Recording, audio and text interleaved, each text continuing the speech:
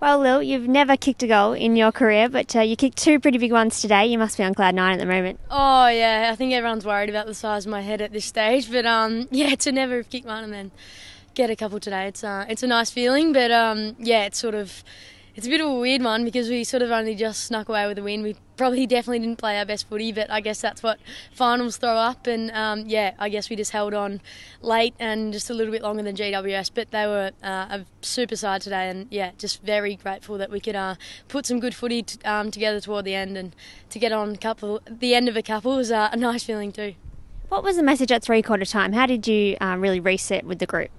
I guess it was just the message of it's sort of now or never. Our processes were going okay, but not great. We're just lacking a bit of energy. So, and we're all responsible for our own energy. So it was just a matter of everyone just stepping up and doing the little things a little bit better. And we started to connect a little bit better inside 50. And yeah, kicked a couple late.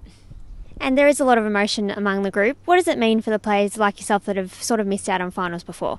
Yeah, it's crazy. I guess it's pretty well documented that the last few years we've just missed out, and to sneak in this fashion where the world's gone a bit crazy and the coronavirus, and you know there's lots of things going on. So even the fact that we're playing footy, it's really it's a privilege to play the sport we love and to come out and still work. Lots of people losing jobs and whatnot, so we know we're in a really privileged position at the moment to be playing footy, and yeah, to be here from the beginning and be able to play in a final today is super exciting, and it's what we've been working toward, and hopefully it's just the beginning of a great couple of weeks.